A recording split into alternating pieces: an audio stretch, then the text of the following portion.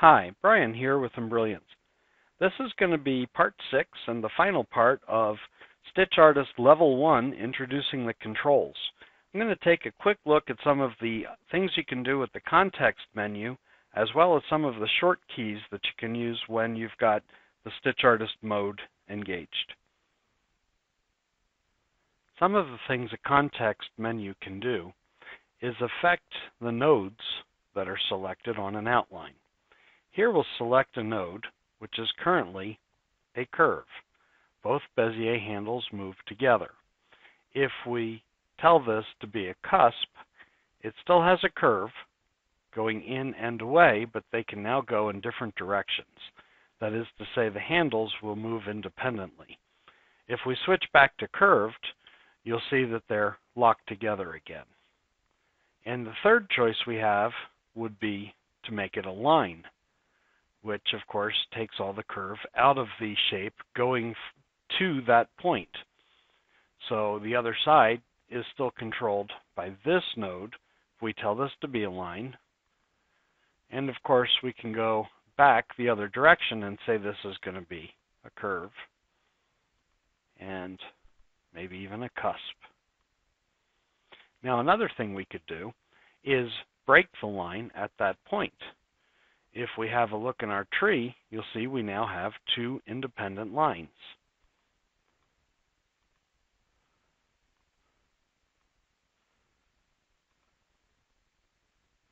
And of course we could break at multiple points if we had them.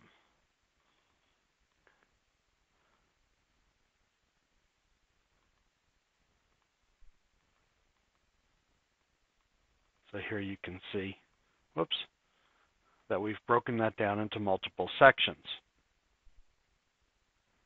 Let's create a closed shape.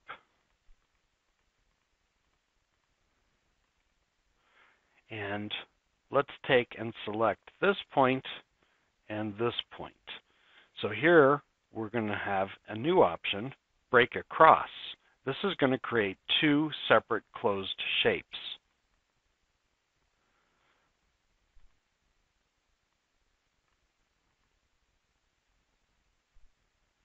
Of course, there's another possible shape, which is a shape with a hole, and there might be something else we can do with that. Let's go and create something quickly, like an uppercase letter O. Now here we have a shape with a hole, as you can see. Let's go ahead and select a point on the outside and a point on the hole. We can right-click and get Connect to Hole. Now to see what that does, I'm going to go back and just move those points so you can see the effect. Let's start with the same object.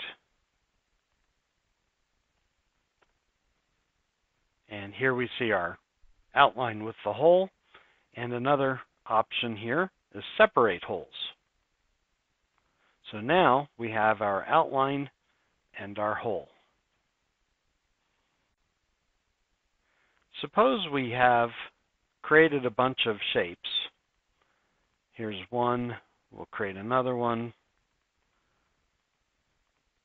and yet a third one, just for the sake of having something to show. Now, we could have 100 shapes. Suppose we click on this one and say, boy, I wish I could see that in my object tree. And there you have it. Sometimes when you're digitizing, you'll intentionally leave out a connector object, perhaps when you're copy and pasting, or simply because it's easier to draw what you need to draw and you're going to go back in later and fill in traveling areas within the design. Here you see we have the red dotted lines indicating our jumps. Now what we can do is create an object right after this one by selecting it, and we'll just go in and draw a connecting object, and we'll make that another run. Now I might want the same thing to happen on all of these other pieces. You could copy and paste and move them around the tree manually, but that seems a bit tedious. Let's just select it, and copy it. And now what we'll do is zoom in on this area where we need to insert the new one. Let's select this object because we're going to do a paste over. Paste under pastes before the object, paste over pastes after the object.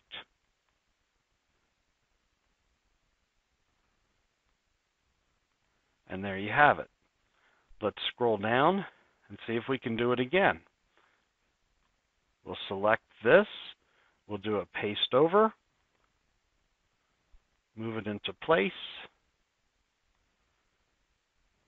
scroll down, select this one, do the same thing.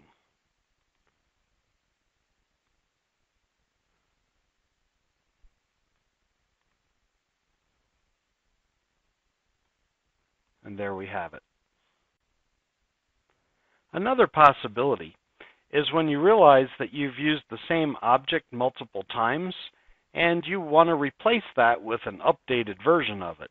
For instance, suppose this run really wanted to be a narrow satin border. Well, we could do that, and of course we could adjust the properties on all the other objects. Another possibility is to do a copy, and then let's take a look at the other objects that we want to change and do a paste replace. Isn't that handy? Let's briefly talk about how the paste works in the Embrilliance platform. I'm going to take our design and zoom out a little bit, and we're going to select it and copy it. Now you'll notice that it's roughly centered in the hoop. If we start a new page and we do a paste, it's going to paste it exactly where it was on the other page. And it's going to do that because that area is actually within view. If we, however, create a new page and zoom to some different area, for instance, a corner like this, and do a paste, it knows that the original area wasn't in view, and it's going to assume that where we want to paste is where we're currently looking. So we can go out and see where we've put it. That's a pretty useful tool when you're doing compositions and moving pieces between designs. Sometimes it's good just to know what the keystrokes are that you can use while you're working. For instance, I'll frequently use the G key to turn my grid on and off. There it is. And by the way, in StitchArtist, when you zoom in, you'll see that the grid forms a subgrid only on the millimeter scale. And that's useful so that if you're working really tight, you can see how tight a stitch is, particularly a narrow satin stitch, because if it's narrower than one of those subgrids, it's going to be too narrow to sew nicely. So the G is good for the grid. H is good for the hoop, and you'll see the hoop also turns on and off the centering mark. So here we're working pretty much with nothing visible until we turn the hoop and the grid back on. We also have the 0 key, which zooms in to the hoop. So if I'm zoomed way out or somewhere's in between, 0 will always bring me back home. The number keys, 1, 2, 3, 4, 5, 6, 7, 8, 9, are levels of zoom as multiples of the real scale that you will have calibrated on your screen. Up in here, calibrate screen. What you'll do is, in the real world, hold a ruler up against this and move it until it's 5 centimeters or 2 inches. Now there's some other useful tools that we have with the keyboard. For instance, let's say I've made a shape and I control right click to close it, and now I want to quickly add a hole. I can hit the O, and the O has already selected points for me and add hole, so I can just come right in here and right click, and now I have an outline with a hole. It's kind of a handy thing to have.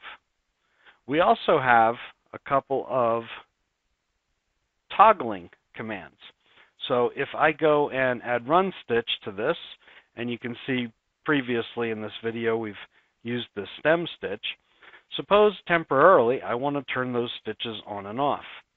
There are buttons to do this right here, or I can use the N key, no stitches.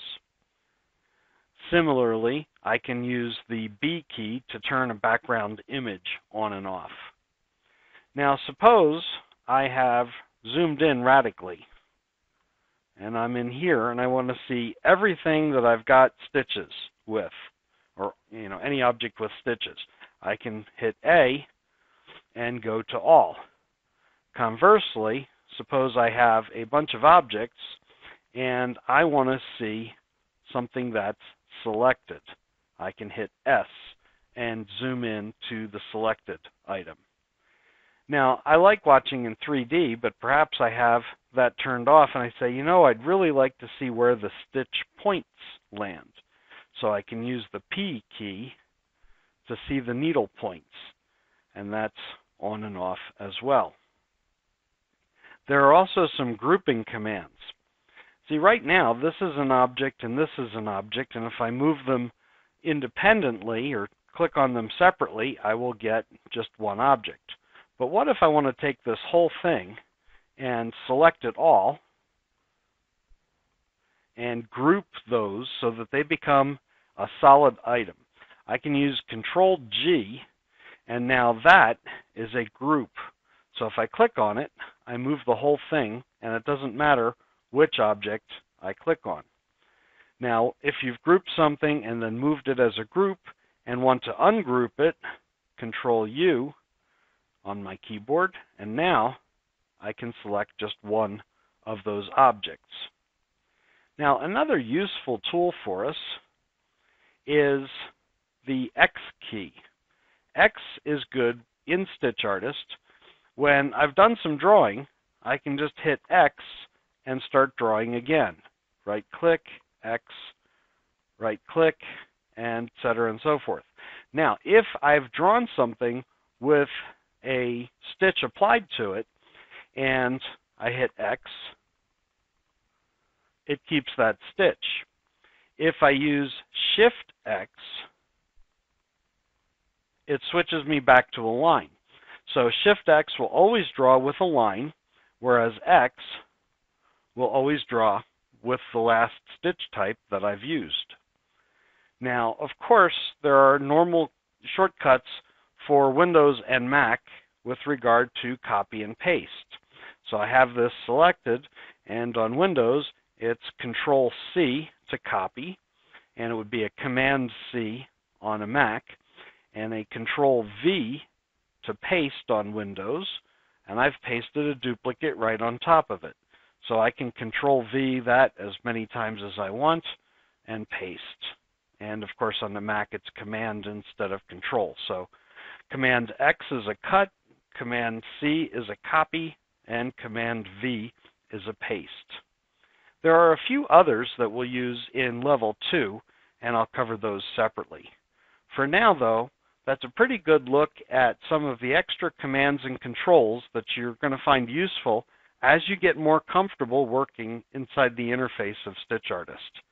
We'll see you soon for another video.